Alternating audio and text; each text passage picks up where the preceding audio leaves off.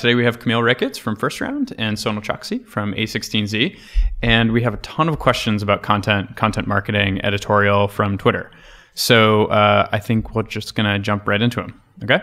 Sounds good. Cool. So Adora Chung, partner YC, asked 2 questions. First of which is, how do you measure the effectiveness of your content? Sonal? You're asking me first. I'm like, ask Camille first. I was like, oh, good. Well, I'm going to give you guys a cop-out answer, which is because I actually think content measurement is like one of the hardest things that has not been solved. And I've been looking for tools and things for years. And, in media, you have like obvious things like page views and time on site. But I think the number one question is you have to really tie it to what you're trying to do. And I know that sounds like a really obvious thing, but actually people don't stop to pause and ask themselves, like, what are we trying to measure and why? Like, how does it fit our strategy and our goal? And then also what you measure is what you're actually going to bother changing. Because why measure something if you're really not going to do anything about it? And so the things that I value most are things like time on site, engagement and uptake, much more than page views. But of course, it is kind of a nice high when you get a lot of people reading something or like paying attention or listening to something. And so to make that more specific, what is like a good time on site that you're looking for? Do you like base it on the word count of an article, of a video? What do you do? Yeah, no, it's not an arbitrary number for sure. Because I actually have a big pet peeve around word length. Like I hate when people get into religious debates around length, like short is good, long is bad, or people only do this. And totally. I hate all those rules. Do you guys have word counts on your stuff? Or we don't have word counts, but we write extremely long. Yes, and so we get a lot of people saying, "Why are you doing that?" Yeah, and it works though, right? Your long stuff works. It really depends on the content you're trying to share. So exactly, that's what I hate is a religious debate around it, because that's exactly it. Like, what is the amount of length that you actually need to convey the point? And so it's more about information density to me. Like, how many insights are you conveying? Like, not like per square foot, but you know what I mean? Like, are you really packing it in, or just like, are you just meandering for no reason? Mm-hmm. And so the length thing, so to go back to your point about the measurement, like there isn't an actual number because it depends on the length. A 4,000 word piece is going to take 10 minutes to read. Mm-hmm. But you get a sense, and I know that seems like a cop-out, but you do get a sense, like this is a piece that has high engagement. Like a lot of people are actually really staying with it. They're not just flipping in and out. And I don't know what the tools you guys use, but I still use Chartbeat, even though, we don't have to use Chartbeat because you don't get that kind of traffic like you do in a media outlet. Yeah. But it does kind of tell you where people drop off. Mm-hmm. And I think that data literally informed how I think about writing and editing and how I think about being an editor. Mm-hmm. Because you really pay attention to keeping people hooked for every turn, at least in the first third of a piece before they're committed. Right. So are you mixing it up with like pull quotes, like images? What do you guys do? You guys probably have a better answer on They're this, definitely good at that. Yeah. I was going to say, because you guys have a really beautifully designed, I really like the look. I really genuinely like the look and feel of what you guys put out. Yeah. When we redesigned the site, we really wanted to focus on readability because we do write quite long. So how can you keep someone reading really engaged? And the types of things that we found to be most effective as subheads, obviously, in order to give people sort of trail markers throughout a piece so that they can literally skip ahead to the content that they might be looking for in particular, but then also pull quotes that keep them feeling the voice of the person that we're featuring, because that's a huge part of the appeal, we think, is that you feel sort of this conversational tone of the person being interviewed.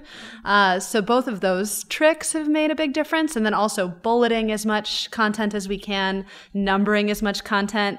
If you give people a sense of like how much they can anticipate from a certain section, they're more likely to read it because they're like, oh, I feel like that's going to be digestible. And so knowing that people make those types of calculations and feeding into it has been really helpful. I totally agree with you. We don't use pull quotes as much because in our content, which is I think a slight difference, is that because you guys do more reported voices and ours is a first person voice, we don't do as many pull quotes, but I do think it's a great feature, but we totally do the scanning and subhead thing. And I totally agree with you. And in fact, one of the tricks that I love is when you can actually kind of make the subheads tell the story without having to read the piece. Mm-hmm. But you have to reveal just the right amount to kind of give you the info scent for what you're getting, but not so much that you're giving all the goodies away. So people think, okay, I can just scan the subheads and not read the piece. Like there's sort of like a balancing act there, but I completely agree with you about that. That's such a great design thing. Yeah, we kind of break all the rules of like English 101, where like, paragraph opener, closer, all the stuff in the middle is like, no.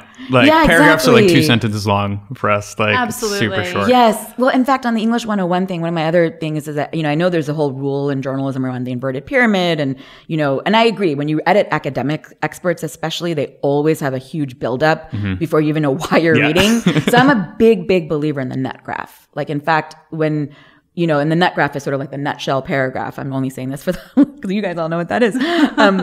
But like, I had to explain it also because we spell it nut graph, NUTGRAF, and people are like, what's a nut graph? Because I keep saying it, but it does matter to have that because you need a place to anchor people right away. And for argument pieces, I really strongly believe you need an argument nut graph. Like the argument is not conveyed by having a very provocative headline and just assuming people are going to read. And I like to have a rule of thumb that I like the nut graph to come in by the third paragraph. It doesn't have to be there. It's a classic journal. That's one of the journalism rules I don't mind keeping, actually. But I don't like the classic inverted pyramid. Like, I actually like nonlinear narratives sometimes that don't follow like a perfect 5-point essay, like mess with it. It's fun to have fun with content. Yeah, absolutely. Absolutely. Especially when you're doing volume, right? You can track like what works, what doesn't. Yeah. I mean, I will say that sometimes like you can tell what works, but I think it's hard to pinpoint. I mean, just to be blunt, it's such a hard You need challenge. a lot of data points. You do. Like, But just because people responded a certain way to a type of thing you did in a certain piece, you can't really make a conclusion Exactly, there. that's going to apply to everything. Because it's like N=1 logic. Like, it might have worked for that piece, but it's not going to work for every other piece like that. Like, we had this thing happen where everyone's like, oh my God, these explainers work well. Let's do more explainers.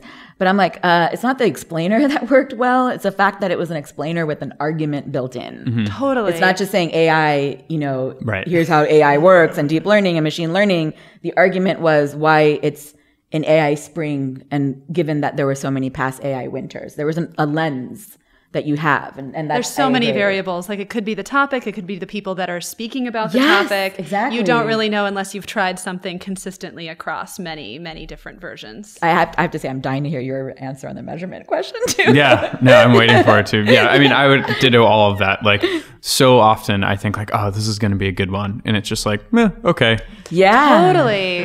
So Yeah. how do you know, I mean, we have the same challenge. Like, I think my theory about it is that you get an editorial instinct by just doing it, like pattern recognition by the stupid 10,000 hours, whatever rule. You get enough. So it's not so many data points, but you get so good at what you do because you've been doing it for a while. But how do you know otherwise, like that? It's working. I always get this question. I never know how to answer it. You kind of develop this weird instinct that you can't even explain it to the other people who are asking you why you made a decision. Exactly. You're like, I just know that if I phrase it this way, or if I use this subject line in an email, that it's going to get more intrinsic interest than if Totally not. agree. I mean, I think that's why the more results you have under your belt, like if you're doing your own content effort, the better, because otherwise people get so caught up in these abstract discussions and they're debating their strategy that they're not actually just figuring out what works. That goes to your point earlier about just sort of having enough of those points. Yeah, and also there's content all over the internet. Like, you don't have to reinvent the wheel every time, which is something that I'm just like, dude, like New York Times knows how to write a headline. Like, you can just do that over. But so how do you guys measure effectiveness?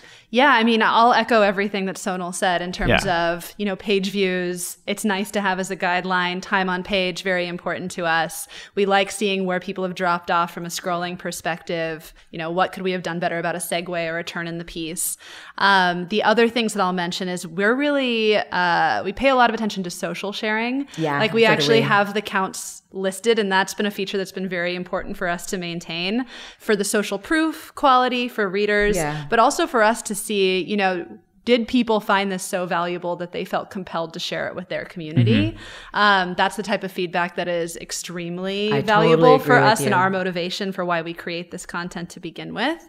And we even have some mechanisms set up on Slack where if anyone that has over 10,000 followers tweets about a piece of our content, we get an alert so that we can keep tabs on how many influencers in the space are engaging with and sharing our stuff. Verbatim think that's exactly the right way to think about it. And the way social is important. And I think people tend to think social in terms of, social media sharing as this marketing word.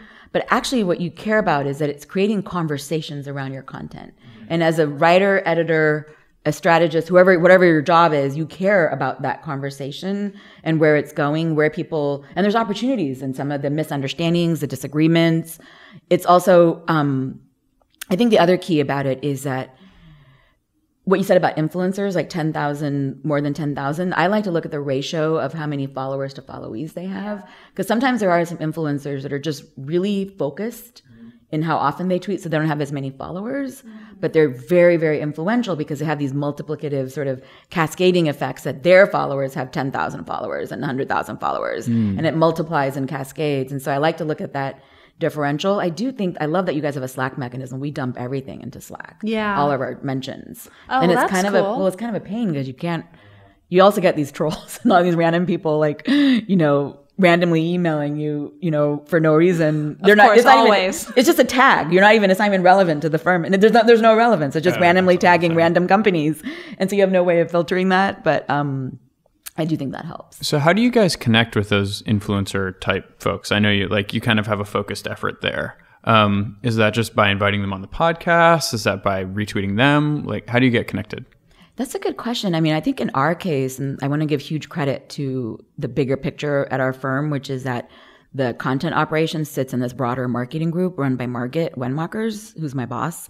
And she's really the driver behind building the brand for A16Z. So I will say that we had this context of this existing brand of influence that definitely helps. Now, we did not have a fully, operational content effort in place. Like there were definitely individual blog posts and blogs, and Ben had his blog and individual folks had their blogs. So we did put it under more of a cohesive strategy when I joined and changed our focus on what we do for content. So to get to your point about the influencer, they have like a whole network of relationships, both as a firm, because the model is around a network of networks. Like it's a really network-based model.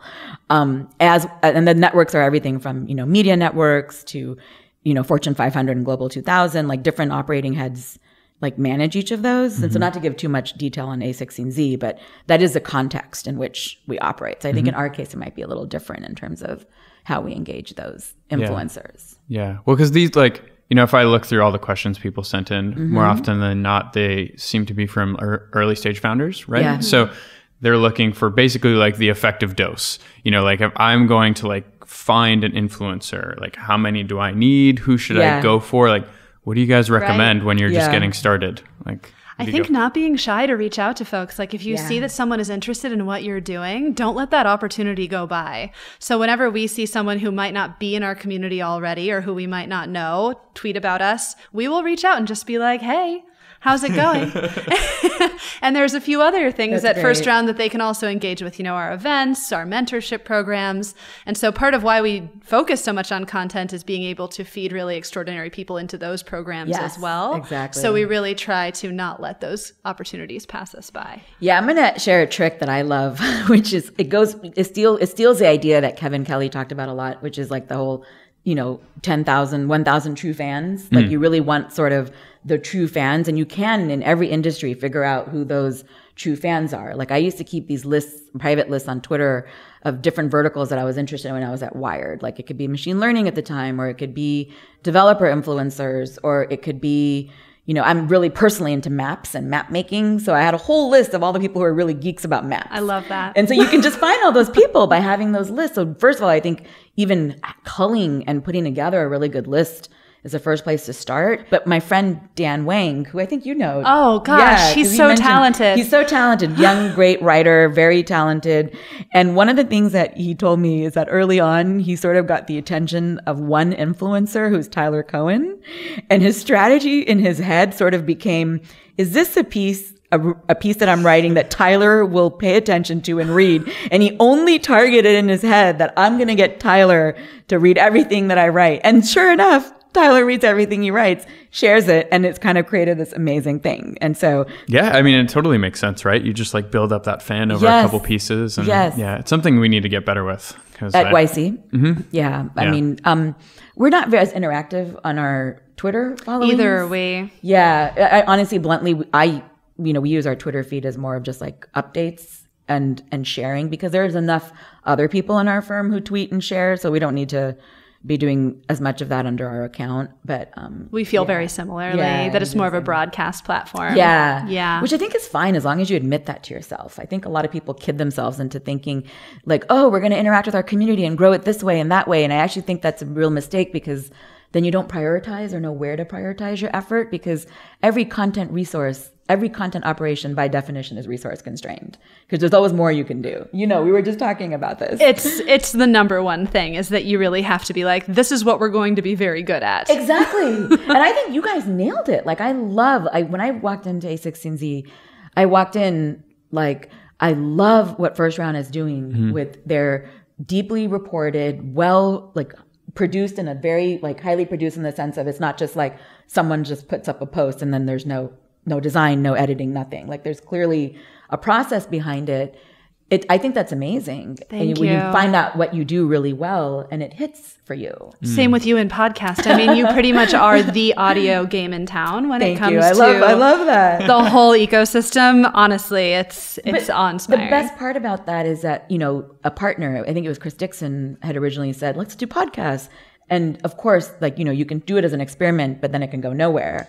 And in our case, what we realized very early on was, we don't have to actually only do podcasts with our folks, which is great. We love our folks, but we can also, because I missed editing my folks at Wired, like the outside experts. And I used to also be the book excerpts editor. So I also missed having all these book galleys that I'd get and no way to do anything with them. And because our whole philosophy is this network we have and these collective of voices, not like a single point of view, why wouldn't we bring all those voices on? And that was sort of what created the podcast flywheel, that sort of let a lot more voices and their audiences. Because you're right, because then in the beginning I had to beg book publishers to get on our podcast. Oh yeah, all the time until you get going. But now it's we get hit with too many pitches. I can't even we have to say no to most. It's great. This is important to keep in mind, right? Because First Round, Andreessen, Horowitz are mega brands, right? And so someone who's just getting started has to think about that. You do have to same with YC. The podcast is basically just getting going. Yeah. And it takes time to build that up. It does. And you don't have to do everything. So that's the question I wanted to get to. So Twitter account, Learn, Educate, Discover, asked 2 questions. First question is, which medium are you most excited about? Second question is, how do you choose a medium? So you can kind of answer those in whatever order. Sure. Yeah, this was a big deal for us at the very beginning. We knew we wanted to do content marketing. We weren't sure what format was going to resonate the most. At the time, doing long form was not the immediately obvious thing to do. Everyone hates it, I know. Right, yeah. Most tech reporting also is very snackable, very short. Yeah. So it was kind of a double theory of what is it that our audience really wants? What is something that our ideal reader needs and doesn't get in the course of their daily lives? And our answer to that was access to people who are extremely skilled in this particular area, who are willing to share their advice. Yeah. And the best way to do that was going to be in text. And we didn't want to offer just obvious advice. We wanted to offer very full, counterintuitive, detailed, almost manual-like advice. So we came up with this guiding North Star that we haven't accomplished, but it does help me in my everyday work, that we want to be the New Yorker meets the Harvard Business Review. Can you tell beautiful literary stories about people that also provide tactical advice that can be applied immediately? And that's a bar that we will continue to strive for in everything that we write. So I'm still really excited about the power of text. We might branch out into other things, but for now... Yeah, and to your point, I think focus is one of the most important things when it comes to content. I agree. And I think people actually don't know where to begin with this. And I think what you said about having a guiding North Star is critical, because the number one thing whenever founders or folks ask me for content counsel, how do we get started? I always ask them, why, what are you trying to do? And I know that sounds, again, so obvious, but you'd be shocked at how people sort of almost feel like they're automatically executing some playbook without actually pausing to ask that. And even frankly, for media brands, when I think of which ones are more successful versus not successful out there, if you ask people within that company, what's your guiding star, to steal your phrase, in my world, I used to have this kind of rule of thumb that if you can actually even distill it to 2 words, it works really well. So when I was at Xerox PARC, where I did content and community for a long time first, the 2 words were entrepreneurial scientists, When I was at Wired, the 2 words were informed optimism, which is from Chris Andreessen. And we have 2 words for A16Z also, which I don't even know if I'm allowed to share, so I won't share them. But the idea is that you have a lens that then lets you choose what to do. And it plays out at every level. So to answer your question about the best format, I think it actually begins with the best. What's the best? Why are we doing this? What's the idea behind it that's driving it? How are we going to attack it? Because I think sourcing ideas is not the hard part for most people. It's executing on them. And then having that lens, to your point, you guys are sort of the New Yorker meets Harvard Business Review. We have a lens too. Then it allows you to at a very specific level, go edit the piece, including deciding what format it'll fit. But more importantly, it lets you decide what you're going to kill. Because a lot of people don't realize that really good content is like 80% about killing crap. It's about choices. Yes, and exactly. knowing that you can't make all of them. You can't. You have to focus and choose. Exactly. And so on the formatting side, we do everything bluntly, which I would not advise everyone to do. But I think in our case, like, text, you're right. Like, I think text is always going to be there. It's universal. So text is huge. Voice is great. The key about voice is that you can convey a lot more nuance and trickier discussions in a way that you can't in text. 100%. Right? And so much fun. The trade-off, however, is that people don't screenshot and share. Like when you share a piece, it travels on Twitter and you see people taking your pull quotes and your excerpts. Or in our case, like we'll see like specific snippets. That doesn't always happen with voice. And so there is a limitation on that front. The rule for us is thinking about, it's not an arbitrary thing. Like it's actually really what medium best fits what we're trying to tell, but you have to figure out what you're trying to tell and then the best medium for it. And I don't think people should dismiss things like listicles. Like we do a ton of those, 16 things, 16 metrics. I think it's really the quality of the content. Are you saying things that are new knowledge, that are really inspiring of new conversations? Exactly. That's all it is. Is it good content, period? Yep. And you have to have a very high bar for that. Yes. And so if a startup approaches one of you guys and they haven't figured out what they're going for, like what are you advising them on the medium? Like, are you asking them, what are your customers looking for? I mean, what do you say? I will just say that where it starts for when I am advising some startups in our portfolio about how they can produce things that their audience is going to gravitate to, it usually starts with what do those audience members want to accomplish in their own lives. Yeah. And that may or may not be related to what the product or the company actually does. But if they can somehow provide content that helps people get to that end goal for themselves, then they're going to reap the halo effect of being able to be that helpful. So producing high utility stuff is it's sort of my go-to recommendation. Yeah, I totally agree with you. And I think it's, to your point, there's a match between what the audience wants and how they want to get it. I used to always ask people, like, what are like the top 3 things that your audience reads? Like, and then that kind of serves as a model. Like, okay, so they're a New York Times reader, or they're a Harvard Business Review reader, or they actually read blogs. They're developers. They read GitHub, Where do they live online? Else, right. Are they on Twitter all day scrolling through moments? Or they don't even ever use Twitter and they only, write on paper. We've had startups that have customers, especially in government, where they're conveying information only on paper, like in folders that are being passed around department to department. And then you have to actually think about, like, that's your audience, to your point. How do you find that out? Like, this is Prashant Argawal asked this question, like, okay, so say you have some ideas, but how do you actually figure out what your customers, your clients, where are they hanging out? What are they reading? So a couple things that we've done, and some of them just recently, is we hold founder listening sessions where we'll have a founder come in and talk to our entire team and about their experience and where are the gaps in what they need to succeed. What are they getting from maybe other firms or other advisors? What do they really love about what they're getting from First Round? And a lot of stuff surfaces from those in terms of like topics they feel have been left uncovered from all the resources they have at their disposal. So there's that. And then we're also really fortunate to have a really robust intranet at First Round that connects a lot of our companies together so they can ask and answer each other questions.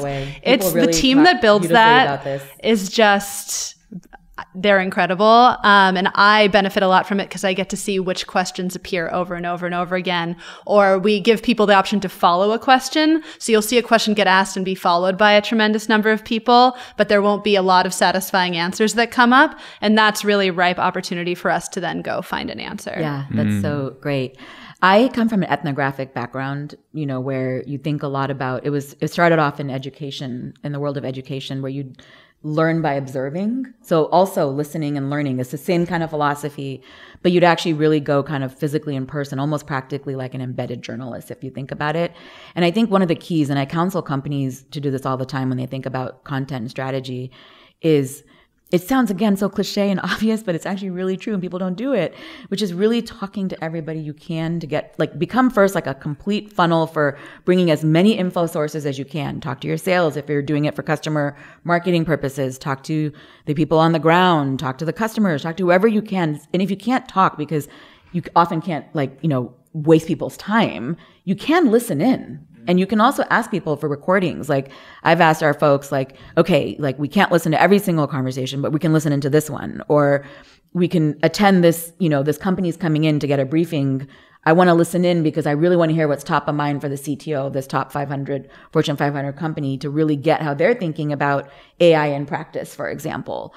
And then obviously you have a whole network of sources or resources outside your firm and outside your borders. And that's people who are watching the space or interested in the space. And there's so many opportunities in this, especially if you live in an environment or a city where there's a lot of events, conferences. I know I kind of agree, you should not waste too much time at conferences in general, but you can be very targeted and focused about picking one or two events in a year that are really going to maximize your info flow. And I really think about it as sitting at the center of this web of information and making sure that you're using all of it to figure out what's happening. And it won't directly tie in. It doesn't map neatly it turns into a piece, but it gives you this sort of info scent and this sort of context that when you do go into figuring out a piece or getting a pitch or proposing an idea, that you then know how to attack it because you know what everyone else is saying and what's working, what's not working. And then you can do a way better job that will get attention versus the 20 other things that people wrote, like the hot takes approach. Yeah. I think that's amazing advice. That's really... People should definitely follow that. I will also say that maybe piggybacking on that a little bit, I've heard about this concept a little bit more recently about customer advisory boards where startups can basically recruit an informal early customer base that is bought into giving them feedback. And you maybe have a taco and margarita night once a quarter and have the opportunity to really talk to them about what it is that they need. And I think using that, and maybe it's the people that you meet at these events that you're talking about, and using that type of thing to listen in and see what bubbles to the surface. Totally. And to your point, you guys do events, we do events. They are that physical touch point to get a lot of that type of Because in conversation, people start bandying things back and forth. You end up somewhere that you never thought you would. Totally. And it's very organic feeling. It is very organic. And in fact, you have to have a lot of patience for it because even though I might not seem this way, and this is why I love podcasting, I'm actually quite introverted and do not like socializing. I'm an introvert too. Me too. I don't like networking. People will email, do you want to meet? And I'm like, no, I don't want to meet. I want to edit. Leave me alone. Cocktail parties are sometimes my nightmare. Not my jam. I'll go, I have an hour limit. I can go for an hour and then I'm done. I mean, last time I think I met you, I think I hang out for an hour and then I'm like, okay, I gotta go. Yeah. I've been here for an hour. I really relate to that. I really do too. And I think the thing is though that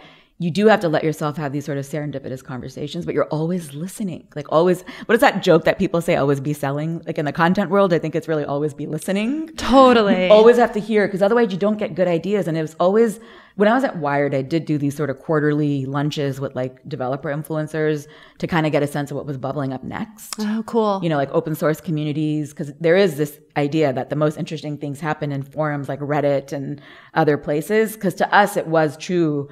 By the time it hit the New York Times, it's we're never going to do a piece on that. Mm-hmm. And I have the same philosophy here too, because we want to be starting the conversation. And if we're not starting the conversation, then we want to be the one adding a lot of really good value to the conversation. What we don't want to do is be in the middle where it's noisy and no one's listening to each other and you have no point in adding any value. And a lot of people in their content efforts, unfortunately, get stuck in that dead zone in the middle.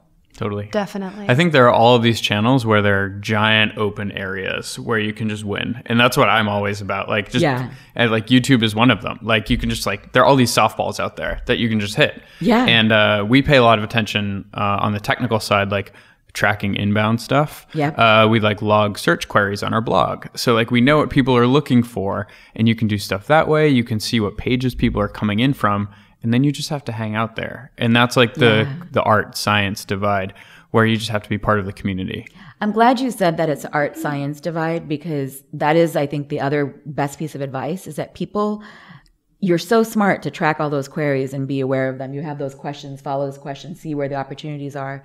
I think when people take it too far, it becomes crowdsourcing editorial, which is the worst thing ever, which I think you have to have a point of view, which is why I think you need like an editor-in-chief, a de facto editor-in-chief in every content effort to sort of drive that point of view, even if it's taking input. I mean, it's not saying like it's my way or the highway. You take inputs from everybody, but you can't have like this model, which I have seen a lot of people do, because to your point, they're trying to figure out how to get started. So you empathize, where it's sort of like crowdsourcing everything, and then you kind of don't know what the point is.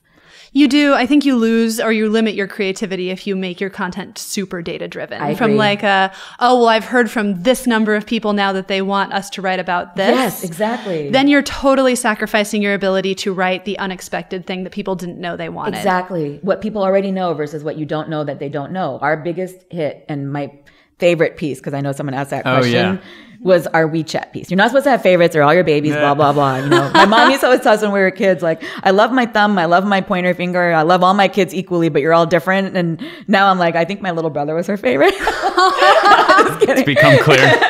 Just to say that. But like WeChat's like our piece that we did, Connie Chan, who's like our China expert, wrote this amazing deep dive on WeChat. But the thing is, it was 3 months of back and forth and really talking through, like, what are the big ideas, finding what the big idea was, and thinking through deeply the approach we wanted to take. We took a very ethnographic approach to telling that narrative. And it got chosen.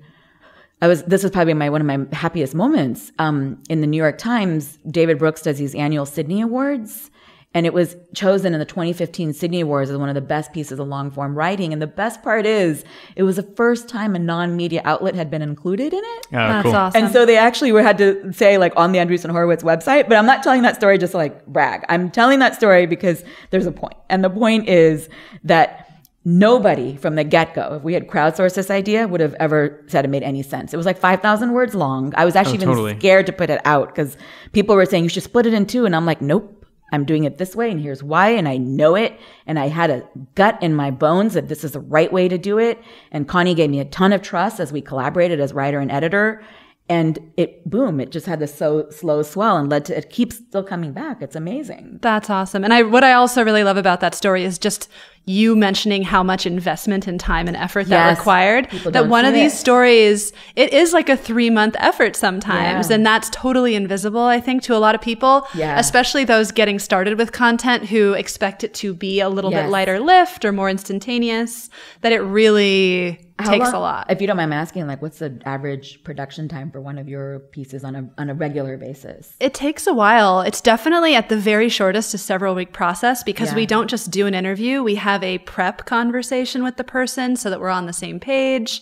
Everyone knows what to anticipate. We've teased out a topic we feel really strongly about. So then there's the interview, and then it does take a significant number of hours just to assemble a conversation into a cogent argument. Yeah, this is where I think the advice, I mean, again, sounds, like something that people talk about in content marketing. This is where the editorial calendar is so key because you will always have like 10 to 15 to 20, in our case, sometimes hundreds of balls in the air. And some land at a certain point, some you're putting through production in a very systematic way. Others you're actually just shelving on the back burner because the time isn't right. And then all of a sudden something happens and you're like, this is the time to start talking about that topic. And you can actually push that forward. And I think that's where it helps a lot to make those trade-offs to sort of balance that out. I think that's also a pro tip for getting started. That was when Zach on Twitter asked the question, like, how do you get started doing inbound? So basically like content. Having more than one ball in the air is actually a really good thing.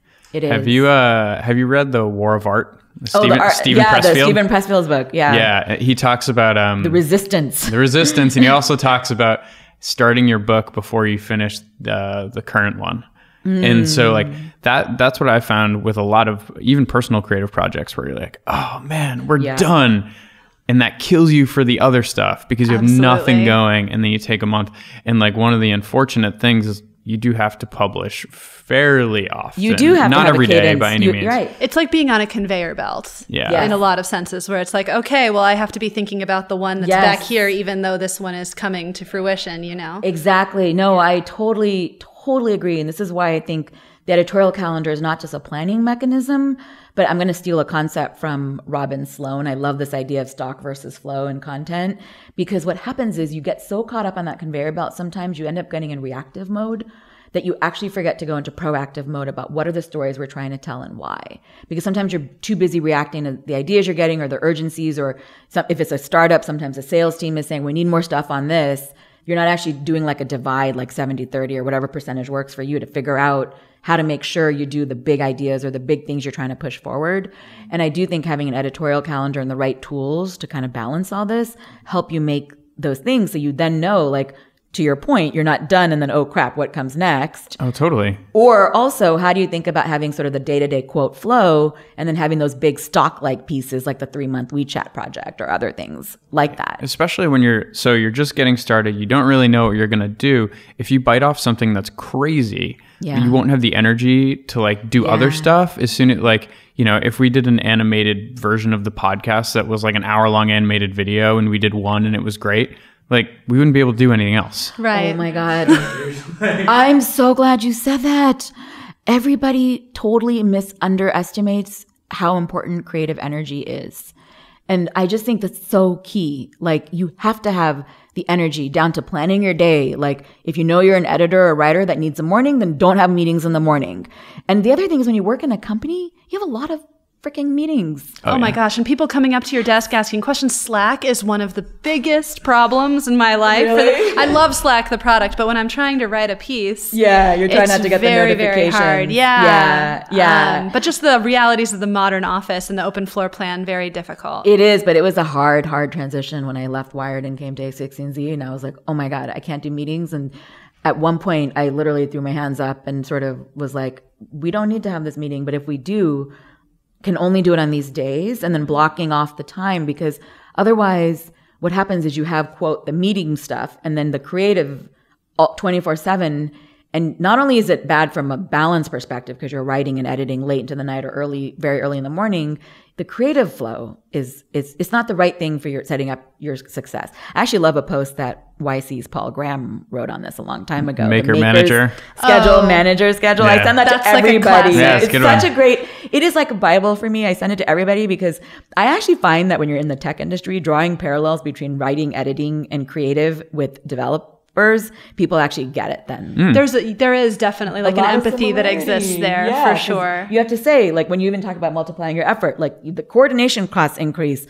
Oh, okay, now I get it. Like, you kind of help people understand it. So it's, I would give people advice if you're talking to a tech founder who doesn't have the creative background, then maybe do use the analogy of developers to help you. You have to get into a flow state, to which make time. requires 20 minutes at the very least of dedicated, this is the only thing that I'm looking at and doing sort of time. I would say an hour if you Yeah. can get away with it at least. It's hard to come by. Yeah, 20 minutes is too short. I think too many distractions and notifications. Do you turn off notifications when you? I do. I actually use this program called OhmWriter that now like totally, have you seen this? No. It totally like whites out your screen so that you can't see anything else. And it's just like a very crisp piece of paper with I like love that. writing down. And also if you have your headphones in, the faster you type, the more rain sounds you hear. Oh my God, the that's rain so is like great. coordinated and I get into like this Yeah. very meditative. So I will say I'm the opposite, which is I like a noisy environment for writing. I like white noise in the background.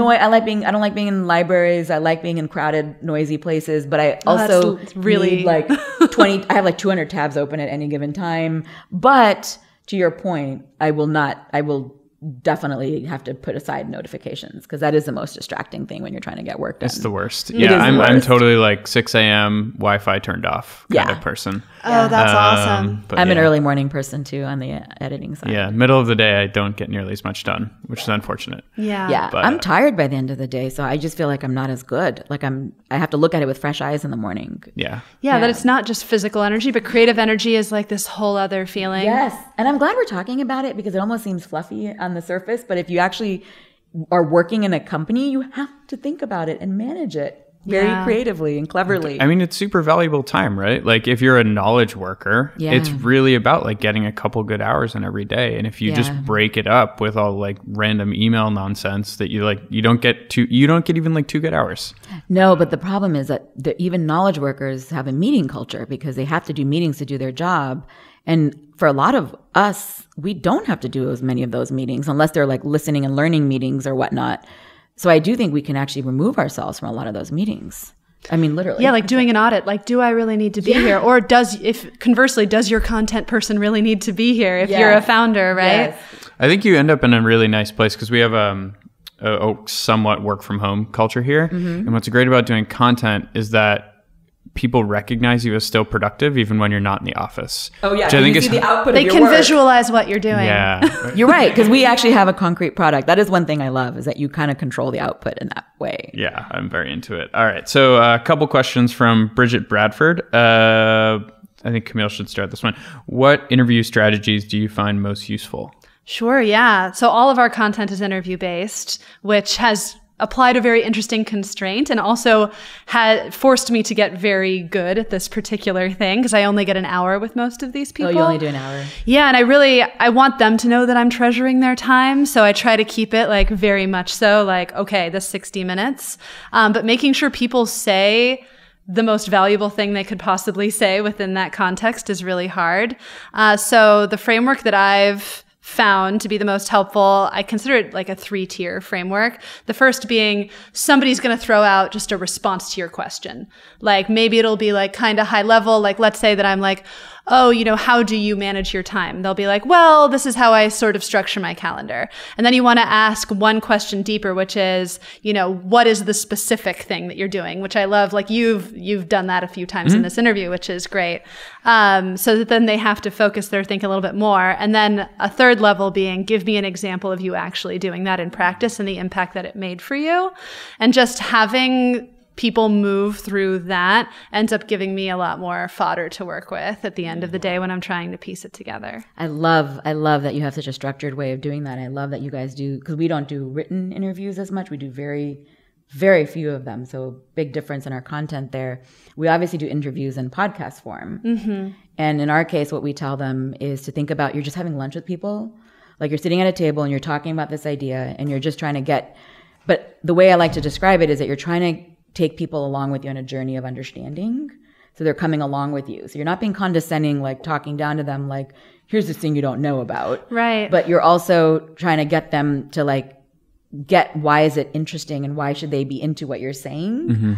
The other thing that we think a lot about when it comes to the interviewing is, and it's not like a rule of thumb, it's not quite as structured, it's just more like an informal thing that we've learned, but definitions and terminology go a really long way in our case because we're talking a lot about new technologies and new innovations. And so you'd be surprised at how people obviously don't agree on definitions. And so getting people to ground themselves about what they mean by something is a really great starting point because it grounds a conversation with shared language, but then it takes people who are listening or reading along on the same journey. But more importantly, I love it because it gives you more precision. And that helps differentiate between what everyone else is doing. Because what tends to happen, especially in our world, is that when you're explaining innovation, people have this perception of this like sort of magic realism, this magic that's happening. And so the more specific and precise the definition, the more it's demystifying that magic. You're grounding it in. You're grounding it in something that it's like, okay, here's what it is. I think analogies are super useful. We use a ton of analogies. I'm actually really obsessed with those. Do you prep those beforehand? Never. No, never. For the podcast, like I walk in because I want this mindset of sort of I'm listening to learn. Now, my boss called bullshit on me one day when I'm like, I walk in and I don't prep. And she's like, you prep all the time. You read all the time. And I'm like, okay, I guess I prep in that way. So that is prep because I think it's a mistake to also come in and say, like, I'm just going to act like a newbie without knowing it because you have to know like sort of the general space and the arc and the argument. So yeah, I don't prep. I kind of let it kind of see where things go and sort of pick on threads. But I run into that issue all the time. You do? Because, it's just... How do you run into it? Well, yeah, the way I would answer that question is like the name of the game is making people feel comfortable. Yeah. So like, I don't like to impose hard stop times. Yeah. I definitely don't go less than a half an hour. It's like almost always an hour. But the YC interviews end up on Hacker News pretty frequently. And on one hand, we're trying to make content for, people who are just getting into this. But on the other hand, it ends up on Hacker News.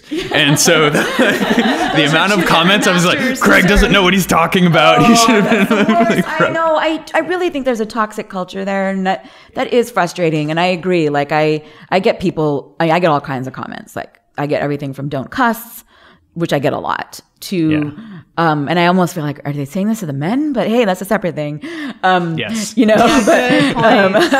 And then I get all kinds of other stuff. Some of the tricks that we've learned, like, unfortunately, for better or worse, especially when it comes to voice medium, you do have to interrupt because people can't listen to one voice for a very long time. Mm-hmm. So you have to kind of force yourself to do that.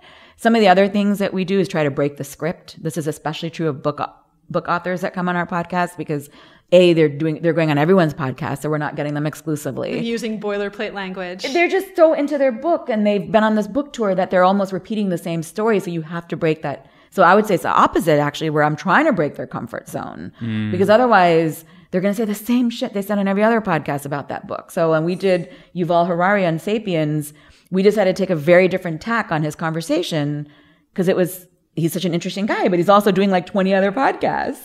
I would encourage people, if you're doing podcasts, to like slide into the podcast, because I've been in other rooms where you're having an awesome conversation, you're just hanging out, and then all of a sudden they're like, okay, start the podcast. Oh, yes. And like someone just yanks the air out of the room, and everyone's right. like, hello, my name is Craig, this is where I work. This is such a true fact. And one of the things we do is we start the recorder before they even enter, and we don't turn it off until they leave. And of course, we're not putting things on without their permission, but you're absolutely right.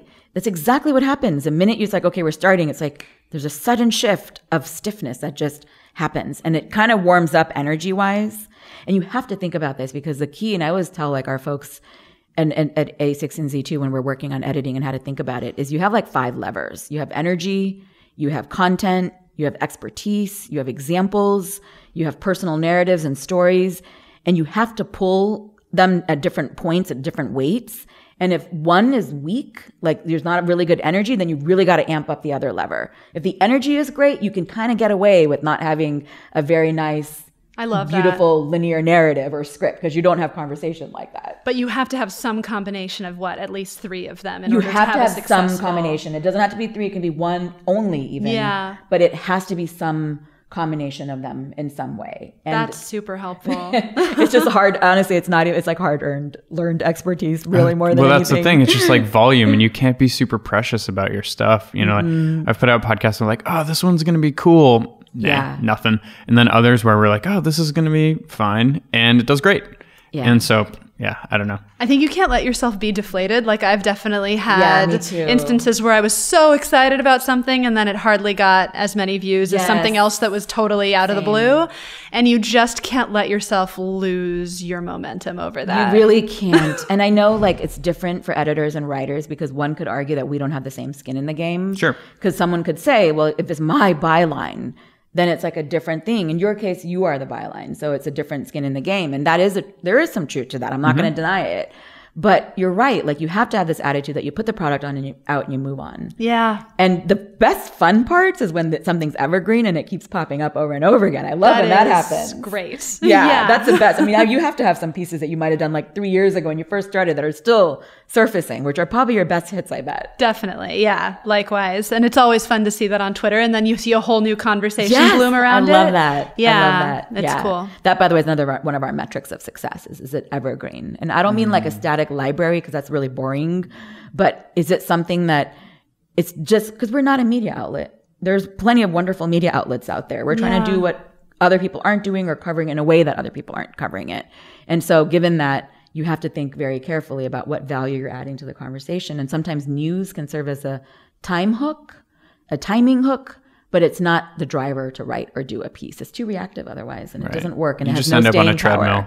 Yeah, exactly. Yeah. No And staying there's power. so much advice or insight that continues to be really relevant.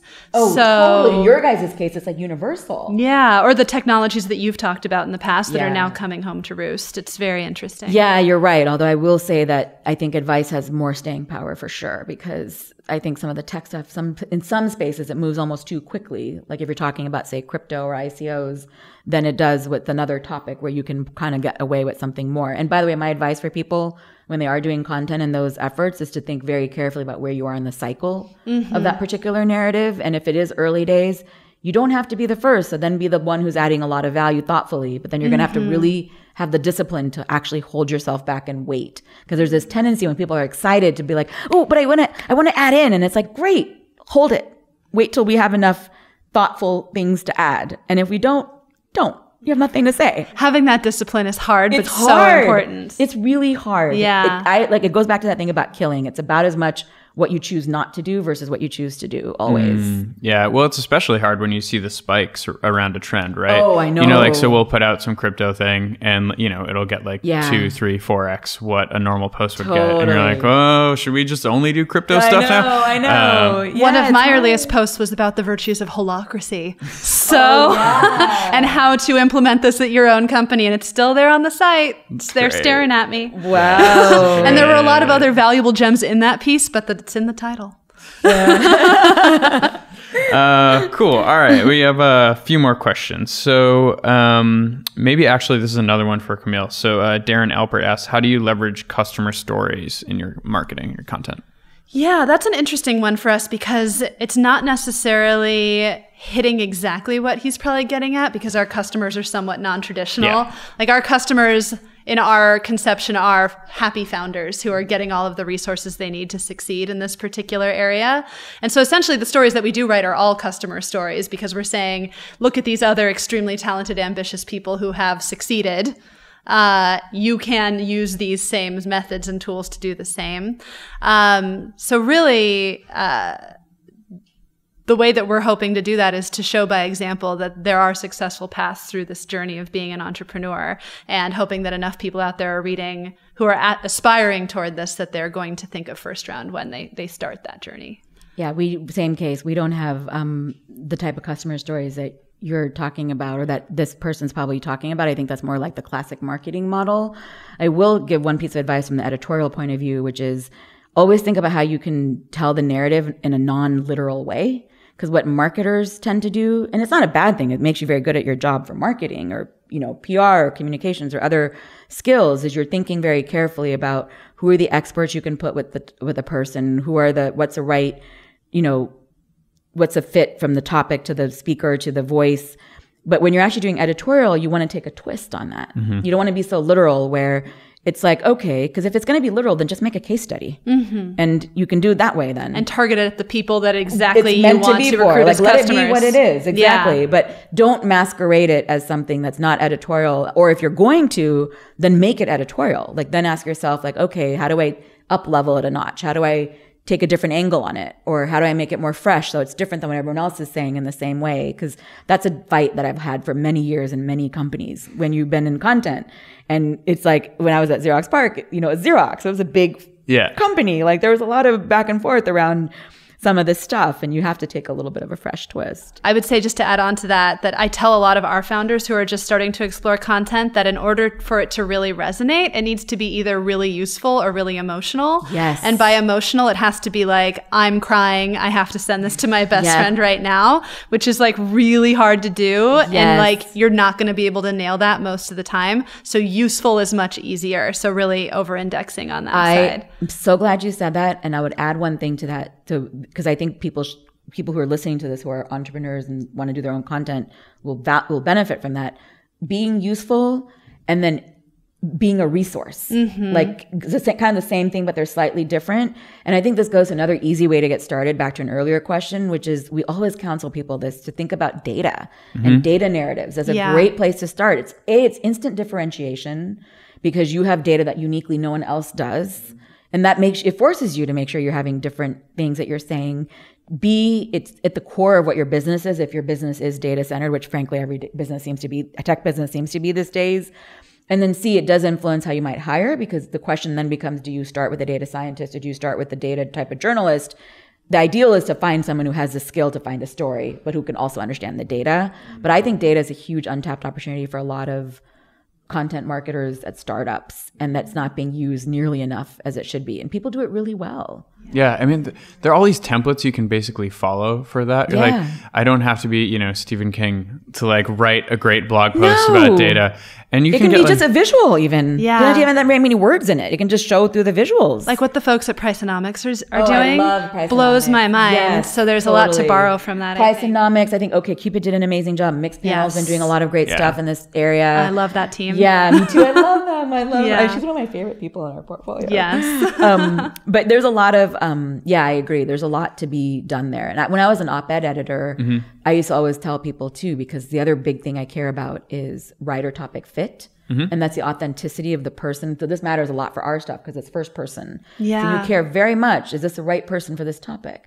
And this is not a credentialist thing. You don't have to have a degree in AI to do a piece on AI, but it better than damn well be earned expertise, or you've spent a shit ton of time looking at a ton of data, or you have some insight that no one else has, and then it's interesting. So otherwise, it doesn't have this sort of authority and voice that it needs. It doesn't even have like the energy of the authentic curiosity. Exactly. Which, because in your case, you can convey that authentic curiosity because you do an amazing job of getting the voice of the people you're interviewing into the pieces, but you're the one still writing them. Yeah, hoping to convey how important it is to this person. Right, exactly. And being, legitimately curious about how they got to where they are. You've got to be so curious, because otherwise people, I think, have a real bullshit radar that this is just someone trying to like make a name for themselves. I used to get pitches like, here's how to be a CEO of blank. And I'm like, but you've never been a CEO. Yeah. How can you write about that? And if you do want to write about it, then go interview 100 CEOs and get me data that can then give you that, and then play that narrative back. Yeah. And make it the same kind of thing. Well, that's going into like the one pitfall that I wanted to bring up here. And it's Yeah. like, oh my God, don't turn it into a sales pitch. Yeah. And like, this is what we see companies do it all the time. They're like, oh, all right, we're going to get into content. We're going to do profiles of our users. Yeah. And they like have 5 questions, and each answer is like 2 sentences long with like no insight. And then they're like, boom, going for this hard sell. And you're like, no one cares. Like, no one cares. Both the person you interviewed doesn't care. They're embarrassed because they're in an ad, and your readers, your users don't care at all either because there's no insight here. So that would be the one thing that I would just avoid at all costs. I think you have to be really delicate about that like people can sniff out advertorial stuff. Anywhere. Even if you feel like that you're doing a really good job masking it. Yeah. It's tough. I would also say that some of the best and smartest thinkers don't even know they're doing it. Yeah. Oh, totally. They just are so into what they're doing that sometimes they don't even realize it. And so I'll sometimes be like, you just sort of said that like it's an ad for the product, but like pretend like you don't have to even say the name of the company or what you do. Like, how would you then explain this? The big picture. Why does this matter? It does go back to that whole classic thing of starting with why. Like, why do I care? Why should you care? Why should someone else who has no idea what it is care? And just keep pushing that. Why does it matter? And keep pushing that. Again, it seems so obvious because it's like what we do all the time, but that is what it's about, is probing for that and making sure of that. I do think, so much of the content is set up to be like, we're going to illuminate a problem that is going to be solved by our product. Yes. And so if you feel like you're running into that wall, I would really urge anyone out there to think about all the problems that are not that problem that your users have, and what can you do to answer those problems. Oh my God, I'm so glad you said that, because that used to be my number one pitch I'd get when I was at Wired. Every pitch was an op-ed masquerading where they didn't even talk about their product, but the solution was their product. Right. And it's even if they don't say it. No, they're like, it's a big problem. There. But if you took it up 3 levels and you said like, okay, take it up a level and then another level, I think of it as like adjacent circles. Like, here's your product, here's the ideas in that space, and now here's the big industry. And there's somewhere in that space between big industry and the product, somewhere in there is some interesting idea. Yeah. And there might not be, and then you don't have to do it, I hope. Yeah. It's an idea to kill. Yeah, exactly. Kill. I want to keep reinforcing that. I think it's the best advice. You gotta kill, I know. Right, yeah. It's just not obvious, like what doesn't make it. But a ton of stuff doesn't make it. That's right. That's why I want to keep pushing this, because people outside will never know. Yeah. And it's also knowing that like when you've already told a story, when to say when. with a lot of these people, it's just like, all right, we're just going to do it again. Like we're on the treadmill, we're going. And like, to a certain extent, yes. Like we get it with YC. We're like, we wrote this post 2 years ago. Like this is here. But then, you know, we don't publish it every month. Yeah. And so that, like something we keep in mind. Pacing is key on that. Yeah. Yeah. Okay, cool. So we have a few more. Another one from Bridget. How do you see content marketing evolving? I'm an avid WhatsApp user, and because I have an extended relative network in India, and I've been using WhatsApp for ages. And one of the things that I love is that there's this new form of like messaging native content that I actually think we think of content as showing up in Twitter and in text and in voice. Of course, I love voice. That's the thing that I care most about. Video is important, clearly. But I think there's actually a huge opportunity in the future. And I don't know if we're ready for it quite yet, for like messaging native content, which is really inventing it from scratch, where you're not just putting, like in the olden days when people used to put like a newspaper image on the New York Times website and that's their, like you have to think natively in the messaging platforms, like how can content be shared? Because I see what gets moved in my WhatsApp groups among my relatives. And it's kind of a fascinating question. So I don't have a thought on it, but I have an open-ended thing that this is an interesting area to me in the future. This is like years away, probably. I totally agree that it's more thinking around how content flows through social networks in particular. Yeah. So one of the things that I found most interesting recently is long form newsletters. Oh, yes. Because the traditional thinking has been like, do not write a long email. Like it's the worst. Don't have multiple pieces of content in an email. But then I see things like Lenny Letter, like it's incredible. I keep actually telling our folks internally, like, we need to do more Lenny Letter-like stuff. It's totally bucked like everything that people thought was what was the way to do email newsletters. And then Heaton Shaw, who I'm like a devotee of, I think he's so brilliant about content. He has a long form newsletter that's gotten a lot of traction. Yeah. And I think that that's related to your point that like email is a much more personal messaging medium. Yes. And you're seeing content flow through it more interestingly. And it's going to happen over text. It's going to happen over Facebook.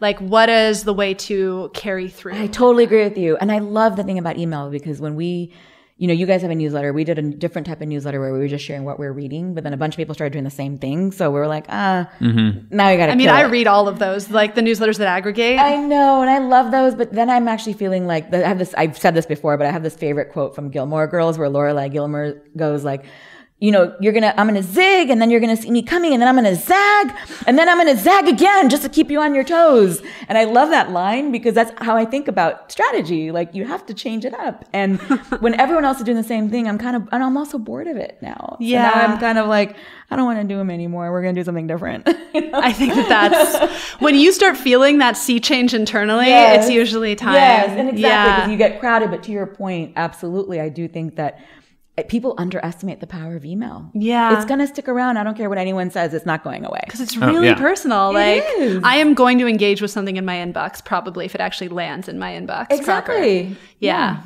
Well, I think it often just comes down to doing something really well. You know, it's like if you're the best podcast, the best newsletter, the best whatever, it's all good. Like, I think there's space for winners in like every category. I totally agree with you. But when people just do like a mediocre job of almost everything, you're like, no. This is never. I will add to that though, that it's always a competition. Yeah. And I don't mean this in just being a competitive person, but more in the way that attention is a competition in the media landscape and everything is bleeded together. Like whether it's bled together, whether it's an email newsletter, a written piece, a podcast, your attention is limited. Mm-hmm. And so because of that, you do have to keep an edge. And so if you don't have it, I don't think anyone can rest on their laurels basically, like, and say they've nailed this medium and then they can just like hang out.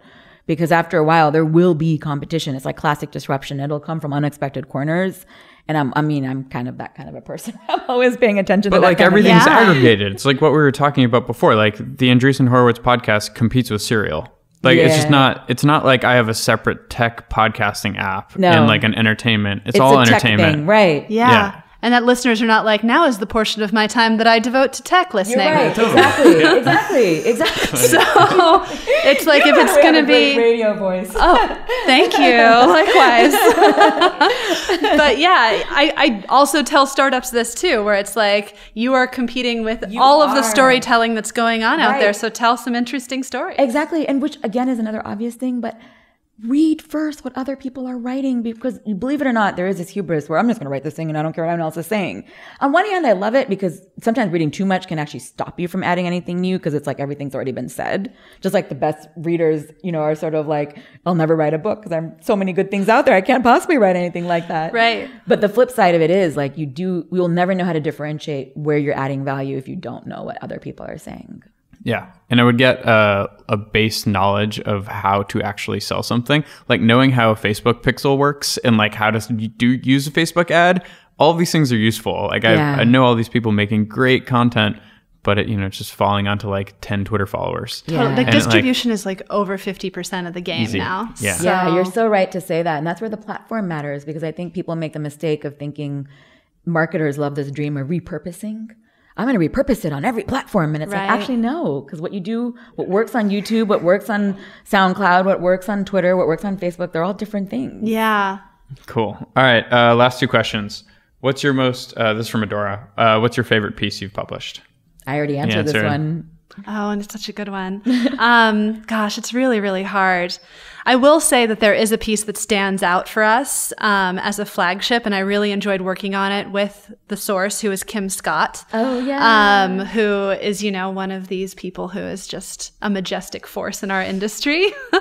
And now she's working on her own company based on the story that initially ran on First Round. Like, I'm not taking credit for that, obviously. I know what piece you're talking about, by the way, and I loved it. It's called Radical Candor, and it was sort of the progenitor of all the pieces that we then did following it that relied on a framework, like a 2x2. Here's a way to clarify and crystallize your thinking about something that would otherwise be a muddy concept in your life. Yeah. And in this story, she's talking about how to give feedback, which is always a gray area and fraught with tension for a lot of folks. And she really did distill it into this format that gives you permission to give people strong feedback that they can actually use. And it was just this bolt out of the blue, like new thinking on management that is so rare. And it just, for me, became this beacon of what I try to do as much as I possibly can. I loved that piece. And we shared it around among ourselves. We all read, we read the follow-up because you did one on a gender version of that. Exactly. I loved it. And I think you nailed it, that what made it work is not just that it was new thinking, but that you had a framework, because that is what it takes, is you need something to people now it. print that out and put it on their wall of their office, like that kind of thing. That's success. That's a metric of success to me, for sure. Yeah. I love that you said that, because I think a framework gives it an anchoring. And I already mentioned that my favorite piece, which I'm not supposed to have favorites, as our WeChat piece that Connie and I did. But I would say that the thing that, it didn't have a framework. It was an ethnographic piece. But my favorite thing about that piece that I think made it work is that it captures all the best tips for writing, I think, actually, if I were to give advice to people. Because one of the things I used to do at Wired is I had this rule of thumb that I learned the hard way on the opinion section, that you need to have at least 3 turns of nuance. Because people, the classic op-ed is like an argument, like, I believe this. And it's like, that's really boring. And then you have another twist, like you said, the kind of counterintuitive thing. Like, but then that's also too obvious to be counterintuitive, because that's also a shtick. Yeah, so then you got to go the converse. Exactly. And then you're just saying exactly. So then you got to flip it again. And so I used to always think about that. And we have that sort of, like, I always look for that in depth of editing, which is why I'm also partial to longer pieces. But the other thing is, like, there's a lot of show versus tell in the WeChat piece, because it's actually the whole point of the piece is about what happens when a country is mobile native and they leapfrog, the hardline era. But you're using a very specific instantiation. We were even deliberate. Like, I kept probing with Connie, like, okay, but you're telling me this story, like, what's an example of connecting digital to physical? And then you get this story about this teddy bear telling stories to a kid.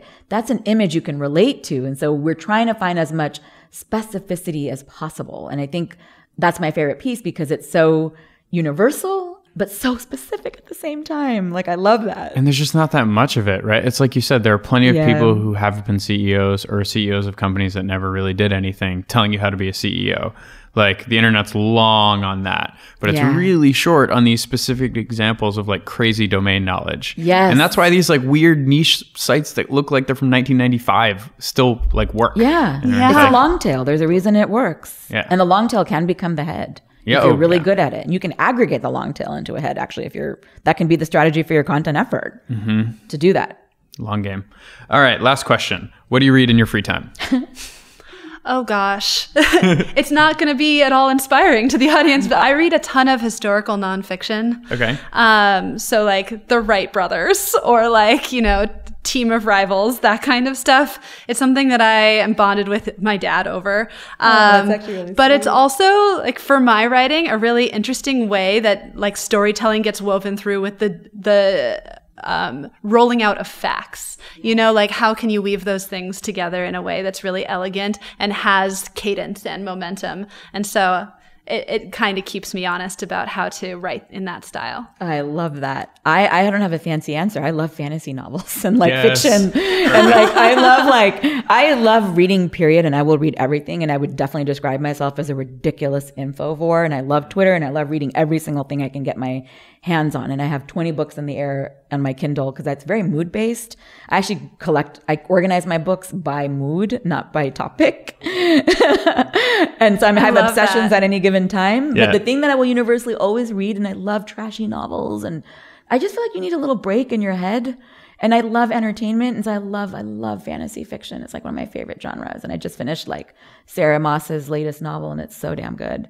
It's just, I love that stuff. But I would like to have some nice message for how it influences my writing, but it actually doesn't, I don't think. I was reaching. I think I love it's true. I love that. I love that. I actually don't see a direct connection, but I will say I do share that philosophy from what's that woman? I forgot her name. Oh, Kirsten Dunst in Bring It On. Yeah. You guys remember that movie, the Of cheerleader course. movie? Great I'm movie. like, I know, everyone better watch this. Let's bring it on. Yeah, and so on the Bring It On, there's a scene where they're trying to win the competition and they start borrowing influences from like jazz and like, other drama and other fields and bringing it together. In theory, I think that is a very interesting thing that we should all be able to do. And I do read a lot of things that I think can make you a better storyteller, but I don't see the direct map on yet. Good writing is good writing. Yeah. Yeah. What about you, Craig? I don't know how to read. You smiled when I said fantasy. Do you read a lot of fantasy? I love it, but I think the kick that I'm on right now is physics, actually. Oh, that's great. Which is like been a Have you weird read thing. Carlo Rovelli's new book? No. It's a follow-up of 7 Principles in Physics, which is also an excellent book, by the way. And this is about quantum entanglement. It's so good.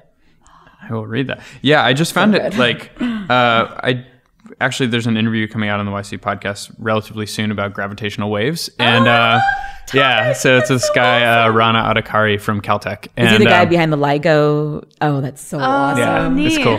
But I realized because I met him at a YC research conference, and I knew I wanted to do an interview immediately.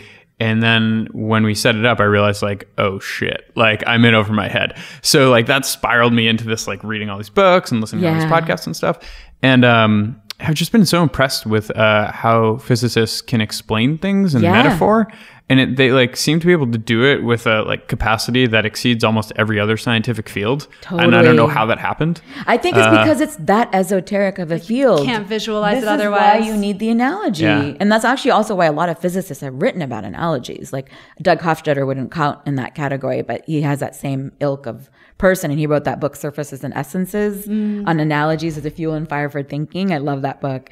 But there's a lot of stuff. I totally agree with you. Yeah, it's like Neil deGrasse Tyson, Richard Feynman, like all these people. Yeah. And it just works. So yeah, that's my thing right now. I love that. Awesome. I think there's a lot to be learned actually from people following how scientists who are writers write.